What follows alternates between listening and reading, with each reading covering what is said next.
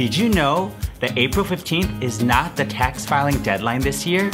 In this video, I'll be going over the top 5 things you need to know in order to have a smooth tax season. Number 1, the deadline to file your taxes this year is April 17th, which is a Tuesday.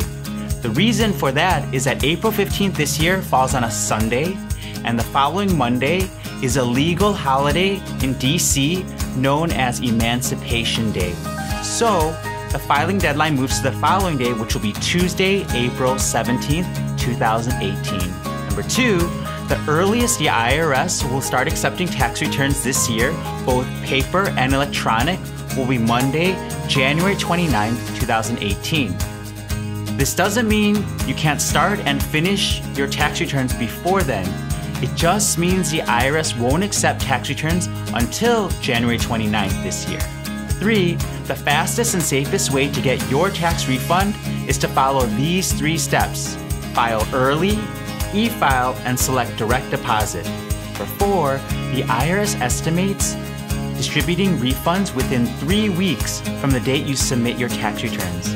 Remember, the IRS has a great online tool called Track My Refund. I'll remember to leave the link in the information section below.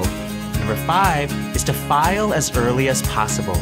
With all the recent data breaches, you definitely want to file as early as possible because that's the best defense if your data was stolen from someone filing a tax return in your name. So file early, it's the best defense.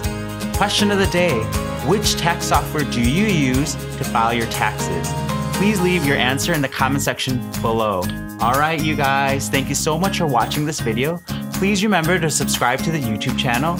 Also, please do not hesitate to leave any questions or comments in the section below. And last but not least, always remember to keep hustling.